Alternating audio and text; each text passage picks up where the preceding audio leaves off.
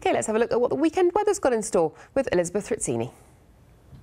Hello, good morning. Today's going to be a lovely day across the capital. It will stay dry and there'll be lots of warm sunshine around too. So it is a bit of a chillier start away from the towns, but of course the temperature's lifting really very nicely in the sunshine. There will be some high cloud around at times, but not enough to ruin the sunshine, and it will tend to thin and break really quite nicely.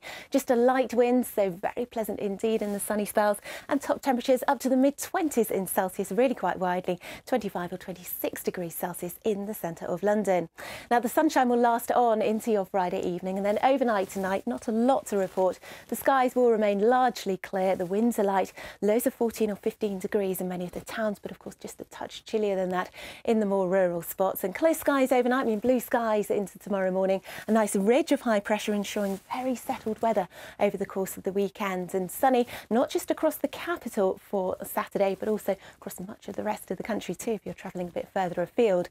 On Sunday I think we'll start to see the cloud amounts increase as we head into the afternoon in particular, but temperatures still up into the mid-20s, and that's where they'll tend to stay as we head into next week. Right, that's it from us for now. We're back in half an hour. You can get the latest on our website. We'll see you soon. Bye for now.